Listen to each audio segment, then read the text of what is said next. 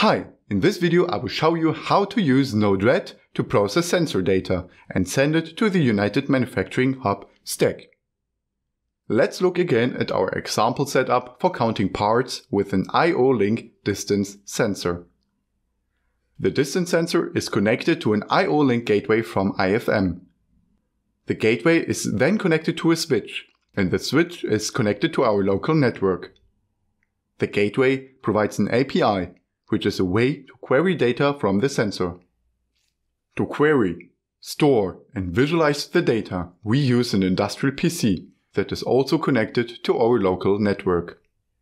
In the last video, we configured the United Manufacturing Hub to use its Sensor Connect microservice. Sensor Connect automatically finds the IFM I/O link gateway and queries sensor data from the connected distance sensor. The Sensor Connect microservice now sends this sensor data via the MQTT protocol in a specific raw format. This format you can also find in the documentation. We now use Node-RED, running also as a microservice on our IPC, to transform the raw format. The result is a specific format comprehensible for the microservices involved in storing the data in the database of the stack. Node-RED will also allow us to implement a simple counter logic, which will use the changing distances to count the parts. Let's start by writing the IP address of our IPC in the address bar and adding :1880/Node-RED. This will give us access to the Node-RED microservice running on the IPC. Node-RED is open source, free, and has a large community using it. You can find a lot of great tutorials online for in-depth training. This video is only scratching on the surface of what Node-RED can really do. On the left side, we can scroll through a lot of different nodes. We will use the MQTT in and MQTT out node to receive and send MQTT messages. We drag and drop the nodes into our workspace. The MQTT in node listens to an MQTT broker and transmits the messages to our flow. The MQTT out node sends messages it got from our Node-RED flow to the MQTT broker. Now, let's also add a debug node to monitor all messages coming out of the MQTT in node. This node will allow us to view messages on the right side of the window. We can connect it by left-clicking and dragging to the debug node. Activate the current node setup by hitting deploy on the top right and confirm the deploy. Now we see that we get the error message missing broker configuration. Actually 3 messages because we have 3 unconfigured MQTT nodes. To fix it, we click on the MQTT in node, which opens a properties panel. We select the Add New MQTT Broker field in the server entry and click on the pencil icon to edit the new server. Now we specify the IP address of our IPC and leave the port entry at 1883. Go to the Security tab, enter IA_Node-RED as username and leave the password entry empty. Now hit Add to add the newly configured MQTT broker. We get back to the MQTT node properties and specify IA/# as topic. This filters all incoming messages for messages with IA in the beginning. This is used by the United Manufacturing Hub for all topics. The hashtag shows that all subtopics of IA should be possible. Click on Done and the setup of our MQTT in node is ready. Hit deploy again and we see a lot of messages coming in on the right hand side. We also see a green dot and connected under the MQTT in node we just set up, which confirms that this node is now connected to the broker. To stop the flood of incoming messages, we can deactivate the debug node by hitting the green field on the right side, without the need of redeploying. Now we can see that the messages have a specific topic beginning with IA/raw, indicating that it is a raw information. This needs to be formatted before it can be used by the rest of the stack. The message's payload is a JSON formatted string and contains different key value pairs. We can see the distance value and a timestamp in Unix format. We can also see a switch state and information about the connection, which we will not use in this tutorial. Let's copy the topic and put it in the MQTT input node. Now the node will only listen to and forward messages with this specific topic. This is not always strictly necessary, but a good practice to make sure that we only get the messages we want of the specific sensor from our MQTT input node. Now we can redeploy and activate the debug node again to check that it still works. When we activate it again, we see that it still works. Our goal now is to reformat the information to the specification of the United Manufacturing Hub. You can find the specifications in the data model section of our documentation. We can delete a connection by left-clicking and hitting delete. Now, let's import and connect a JSON node to parse the JSON string payload. We are also using a function node, which allows us to use JavaScript.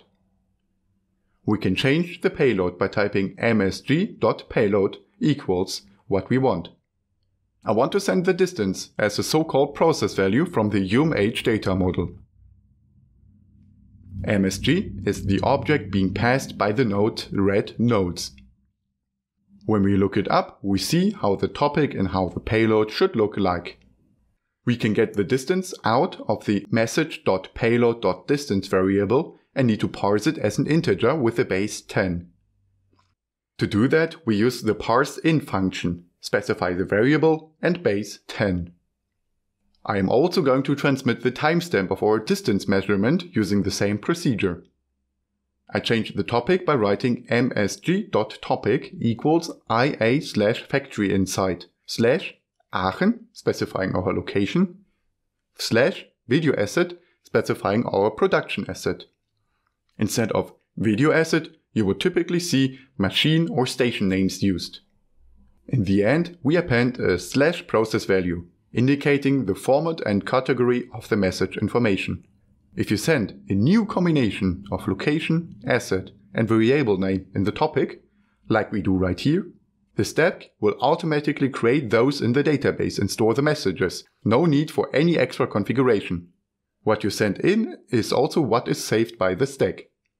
Make sure to use quotation marks for the topic to indicate that it is a string. Now the function node will receive a message, MSG, from our JSON parser node. Change its payload and topic to the desired format for the United Manufacturing Hub and return it to the MQTT out node. Click Done. Open the MQTT out node to make sure the correct server is selected. We can leave the topic blank because we already specified it in the function node. Copy the topic from the function node. Click on the second MQTT input node and make sure the correct server is selected. Paste the topic into the topic field, which will allow us to check the messages coming from the flow we already created above by adding the debug node again.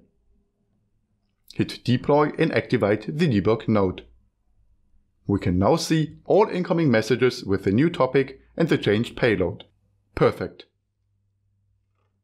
Let's try to implement a simple function to count parts. This will be a little bit more complex, but bear with me. Short disclaimer, counting parts should be done with the /count data format instead of the /process value data format. If you use the count format, the UMH stack handles the counting logic, leading to less errors. But because the counter is well suited for an example, we're implementing it right here in Node-RED. We add the function node for the new logic and also connect it to the output of the JSON parser node. We can add code to run once when the node is started, so when you hit deploy, in the onStart tab. There, we create a variable in our flow object accessible in our flow, called counter, and initialize it with 0 by typing flow.setCounter0. Let's also create a variable called previous and a variable called current initialized with 0. Now we switch to the onMessage tab. This is where the code is executed when an MSG object comes in from the JSON parser. Set the value previous to the value of current. You can get the variable current by using the flow getCurrent. Now we can set the current variable to the distance we got in the payload of the MSG object. We use an if statement to check if the previous value is smaller than 10 and if the current value is bigger than 10.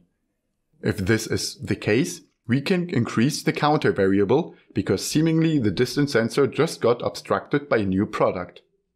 We now want to send the new count as a MQTT message to the UMH stack.